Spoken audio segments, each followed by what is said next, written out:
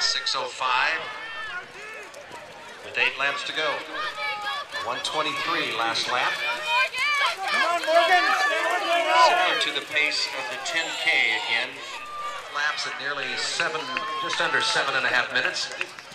Come on, Monica! There you go! Come on, Julia! Let's go, Eileen! Western State. 78-second laps. For a while they were in the 80 to 83-second range, but now it has picked up to sub-80.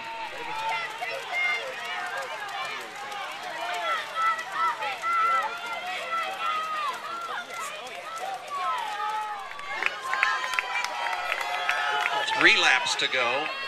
Kleppen within 10 meters, and then the gap.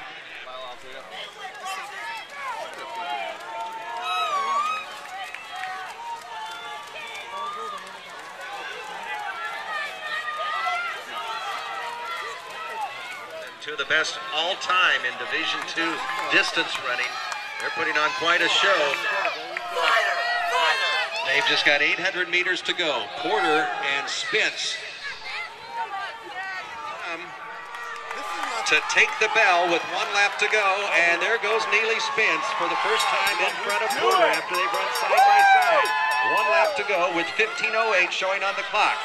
It is not going to be a meet record, but it has been an exciting 5K, and we'll see if Porter can answer back with Neely Spence starting to pull away. This lap, it's going to be a good one.